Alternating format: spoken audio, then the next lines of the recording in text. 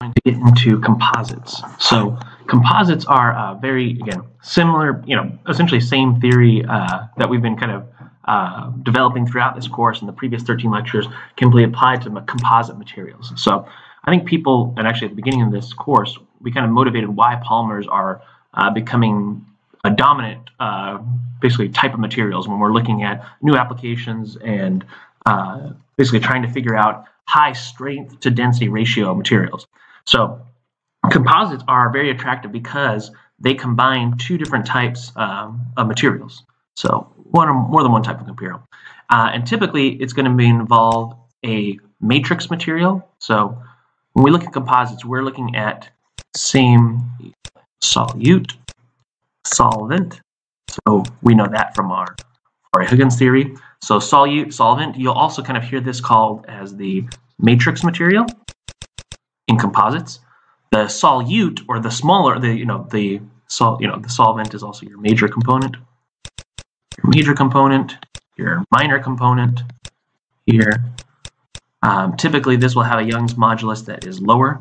The solute will also be called your minor component, a fiber. It could be a precipitate, or it could be a particle. Again, it's going to be written down here. And this will typically have a much higher Young's modulus. So again, you're combining a material that has, again, a lower density because you're using typically, softer, or not softer, but less stiff materials, more compliant materials like polymers that are, again, a lower density, and you combine it with a stiff material as well. So you're able to get a high strength to density ratio because of this composite type material. So that's kind of the new generation of materials that are becoming very popular, and why polymers, and why this course is so important in my opinion. But anyways, so our matrix material is going to be the major component, and then again, it's major in terms of volume fraction. So for here, volume fraction much higher than volume fraction here. And it's going to be reinforced by, again, a stiffer or tougher material than the matrix material. It's going to be basically a particle, a fiber, a precipitate. Again, you could kind of think of these composites like metal foams, concrete, ECMs. There's tons of examples, lots of composite materials. Bone is a composite material as well. So let's go ahead and first, let's think about a very simple composite, or not a simple composite, but let's think about a composite material that has, some, it's composed of a matrix. It has some elastic modulus here and some volume fraction F here. Also, let's look at the minor component, the fiber or the particle at this point, some volume fraction here. And our total composite modulus will be the sum of these two different contributions.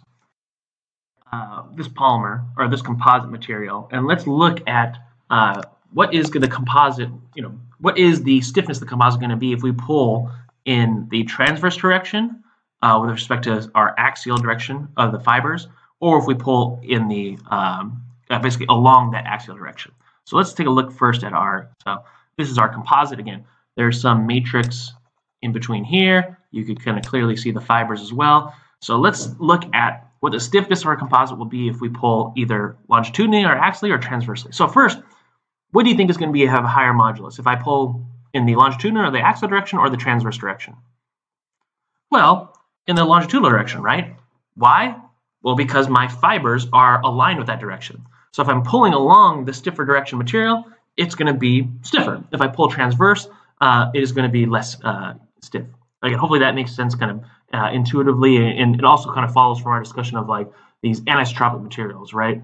So we know that for titanium, for example, so my titanium, my C cell, along this long direction, we saw that my Young's modulus here was much greater than in this either like the A or the B direction in your unit cell for hexagonal close packed materials.